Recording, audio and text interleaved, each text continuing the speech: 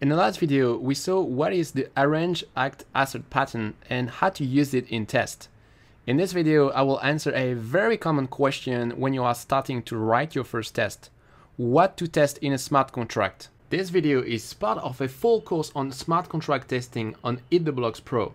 In this course, I'll teach you how to use the test-driven development approach to develop your smart contract with the Truffle framework. If you want to have access to the source code of the free episode, go to the website of DEBUGGING Pro and create a free account by clicking on sign up. First of all, remember that there are two kinds of tests, integration versus unit test. I mentioned that integration tests bring more business value than unit tests. However, I also mentioned that unit tests are easier to do than integration tests. In the context of a web application, I would recommend to start with unit tests since they are easier to do. However, in the context of smart contracts, integration tests are not that much harder to do than unit tests, and I would recommend to start by them.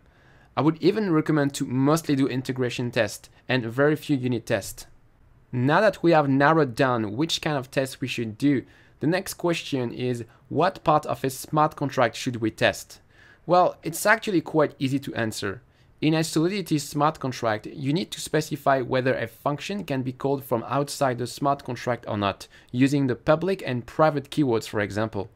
Every function that can be called from outside the smart contract must be tested. This includes functions with the public keyword, the external keyword, and also functions without any visibility specified, because Solidity defaults them to public. This is only for smart contracts written with Solidity before 0.5.0, because from 0.5.0 onwards, Solidity does not allow you to omit the visibility keyword of functions. So as you can see, the rule to choose what needs to be tested in a smart contract is pretty simple. That's the end of the first section of this course. Now you should have learned some basic ideas about testing in general.